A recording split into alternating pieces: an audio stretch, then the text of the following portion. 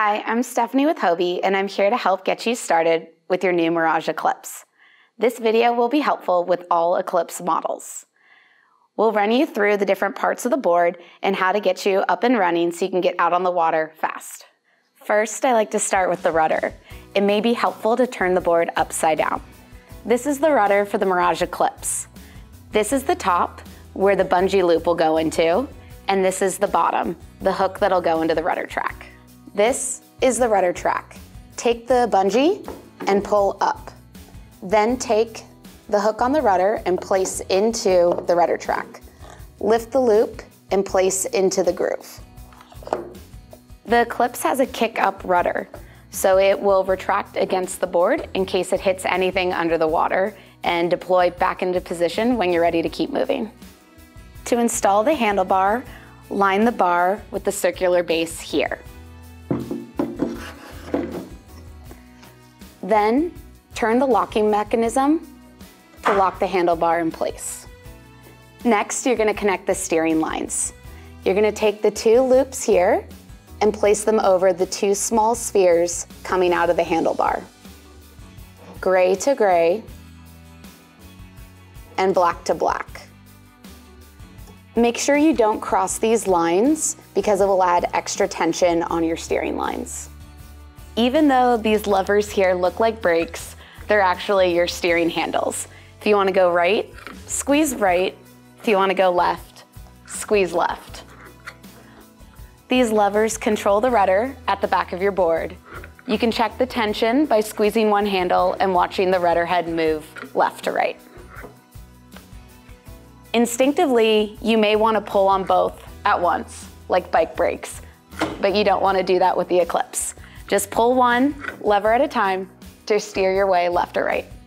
Should you ever need to adjust the tension on your steering lines, this is where you can do it.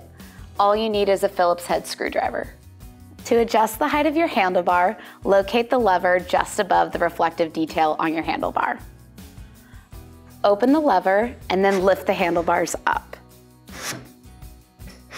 Find a position that's comfortable for your height. To secure your handlebar height, adjust the thumb screw in back, then close the lever to keep your handlebar steady.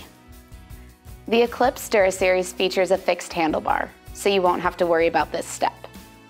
Every other part of the Eclipse setup is the same for the two style boards. This is your MirageDrive. It's what you're going to use to move forward in the water. This is the front, and this is the back. To install the MirageDrive, flip both pedals forward. Next, you need to remove the cassette plug. Remove the cassette plug by moving the click and goes back towards the end of the board.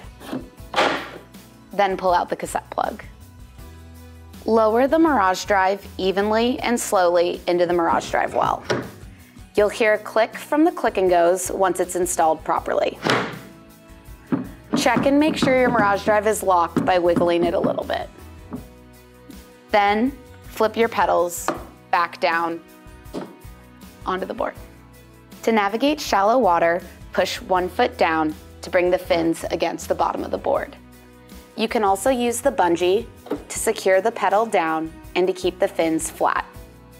You can also use small flutter strokes to navigate shallow water. These are just the basics to get you up and running on the water. You'll also find an owner's manual included. Here you'll find product registration, warranty, and the answers to any other questions you may have. Also included with your Mirage Eclipse is our parts and accessories guide for any additions you may want to make to your board. Some of our favorite accessories are our plug-in cart and our board bag cover.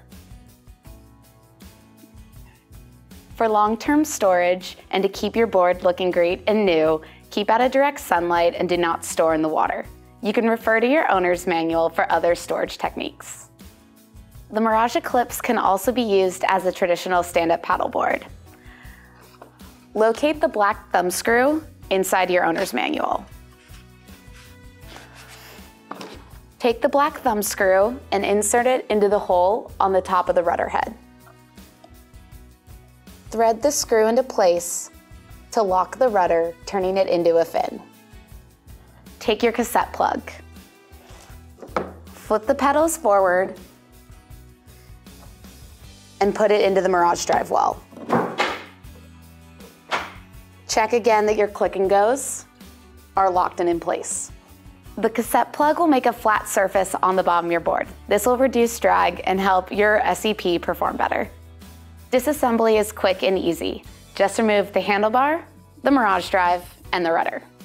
To remove the MirageDrive, flip the pedals forward again. Locate the click and goes on the left and right of the MirageDrive well. Push them towards the back of the board. Then slowly and evenly lift the MirageDrive out of the well.